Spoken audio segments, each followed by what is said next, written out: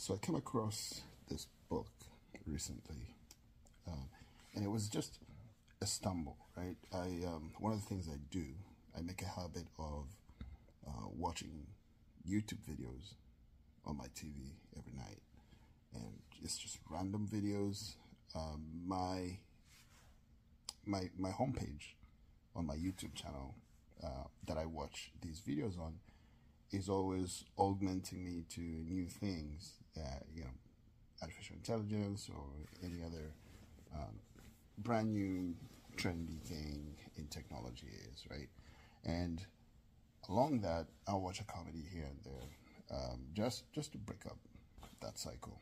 But I come across this video. I forget the title of that video right now. However, it was talking about this book, Thinking in Systems. Thinking in Systems is by Donella Meadows, and it was written and edited. It was rewritten and edited by Diana Wright. Now, what's interesting about Thinking in Systems is that I have always, without knowing and sometimes knowing, thought in systems, right? And one of my earliest memories, or one of my earliest times that I can remember doing something based on thinking, this idea of thinking in systems, is my very first job as a dishwasher was back in Pittsburgh, and it was at a busy restaurant, very busy restaurant, and it was busiest on Thursday, Friday, Saturday, Sunday, right? You get the Friday bar rush, all that stuff, so very busy. And that was my first job as a dishwasher at that busy restaurant. So what happened was, it was an expectation that when it's so busy, every evening, right, during the dinner rush, the managers would come out, tuck their shirt, the tie in, inside their shirt, and they help out in the dish room. It's a hustle. Everybody's helping in the dish room, because that became the bottleneck. Now, when I started, I looked at that. First week, we're being yelled at by the cooks. Dish room, come get those dishes, whatever. And we're getting a rush of dishes from the dining. So it was just chaotic and crazy. And there was no breaks. You couldn't take a break. You start, it's 8 hours of just insanity. I did that for a week, and then I did that for the following week. And then I realized that the reason we're stopping, the reason we're being backed up, the reason, the kitchen, the dish room is a bottleneck for the whole system, is that we have to stop and clean that dishwasher machine, right? We have to stop and we have to thoroughly clean it. It's plugged up, it's clogged, all that stuff with all the dirt, and the dish room is dirty. So that stoppage was easily about 30, 40, 45 minutes. And we did that about 3 times a night. So that did not help. It was just a huge bottleneck.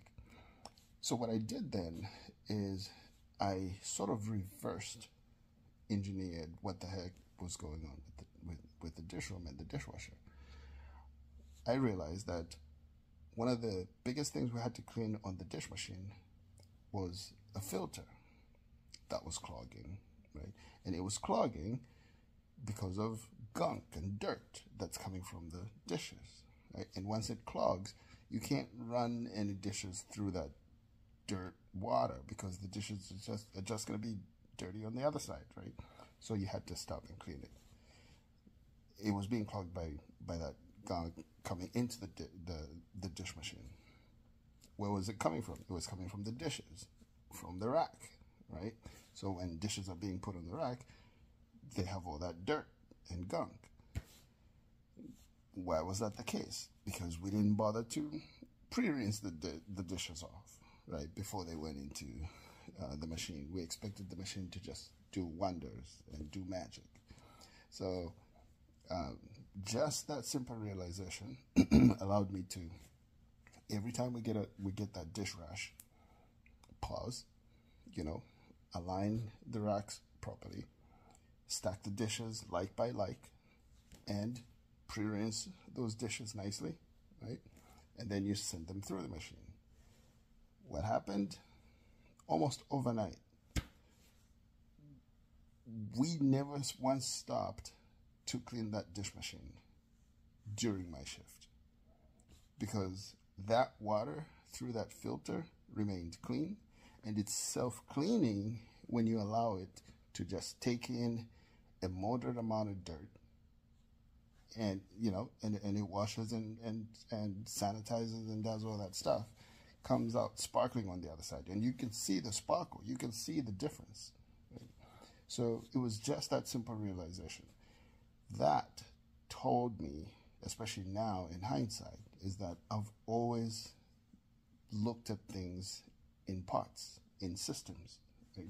That dish machine is a system, and it was being derailed by one part of the system, right? So just that simple reverse engineering, isolation of what goes into that whole process. There is input, process, and then output on the other side.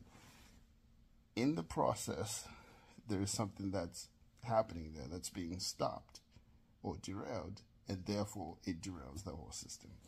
So that's just my thought of the day, based on this book, Thinking in Systems.